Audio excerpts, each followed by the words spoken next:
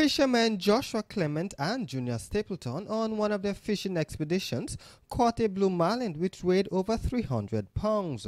Joshua, who fishes with the boat Rere, describes his feelings of catching such a big fish as a love affair.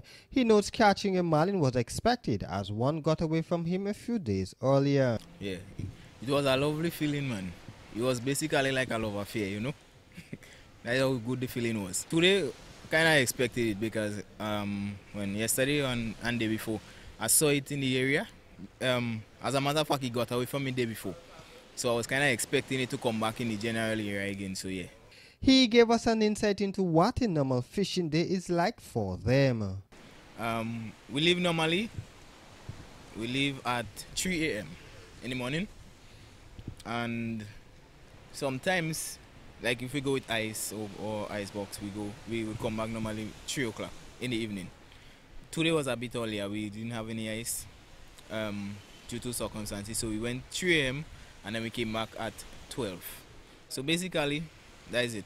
Most times it would be like 12. The blue marlin, according to Joshua, took about 40 minutes to bring into the boat.